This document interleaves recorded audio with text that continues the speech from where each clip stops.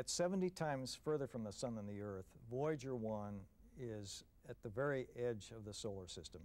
The Sun there is only 1/5000th as bright as it is here at Earth.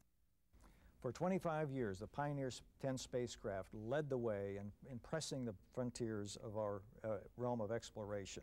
And in a certain sense, what's happening is the baton is being passed from Pioneer 10 to Voyager 1, which now has to take up pressing this frontier, going where no one has been before.